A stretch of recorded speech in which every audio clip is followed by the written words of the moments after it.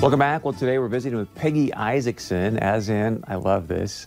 This little Peggy knows the market, one of the top real estate agents at Berkshire Hathaway Home Services Premier Property. She's here to tell us why you might want to consider upsizing or downsizing your home in today's market. Peggy, welcome back to the show. Good morning.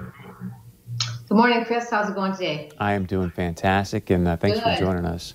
So, 2020 has been a very interesting year, to say the least. Why is now a good time to either upsize or downsize?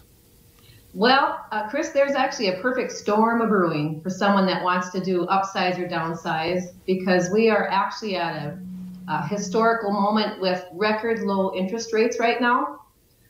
Interest rates have been locking in under 3% for 30-year loans right now. If someone wants to actually drop down to a 15-year loan, they're at 2.5. Of course, that varies every day, but you can buy so much more house when it's under 3% than if you would have bought even a couple years ago when it was 4.5%, 5%, 6% interest. So a person really could upsize and try to keep their payments pretty close to where they are right now, with the interest rates being where they are right now. So how does a person make that decision or decide, hey, if the mortgage rates are a good thing for me since they're at an all-time low, how do they go about making those decisions?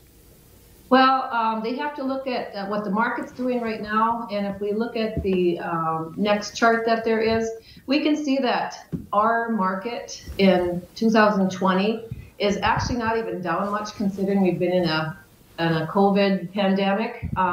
We've just had a few houses that have sold less than last year, and the average sale price is actually up right now from last year. But we need to look at the active listings and the new listings. We are way down in listings right now on our market.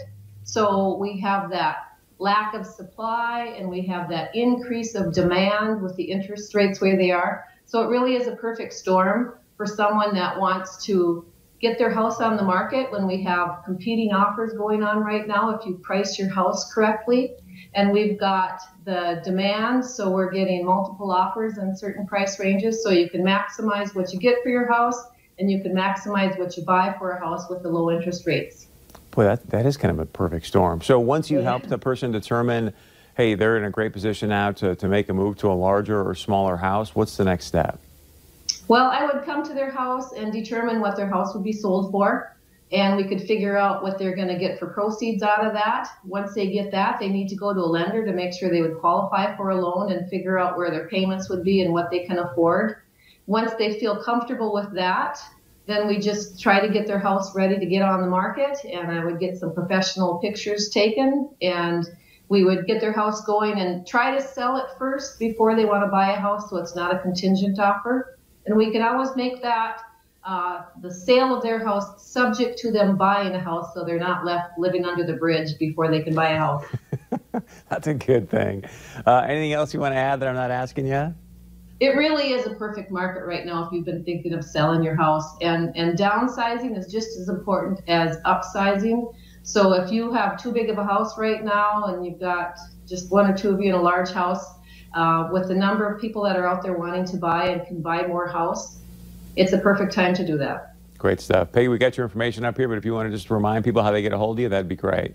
You can sure give me a call anytime at 701-729-6494, or you can find me on the web at peggyknowshomes.com. And what's your tagline again? This little Peggy knows the market. Thank you so much for joining us. We appreciate it. Thanks. Have a good day. All right, stay with us. We got much more coming up right after this.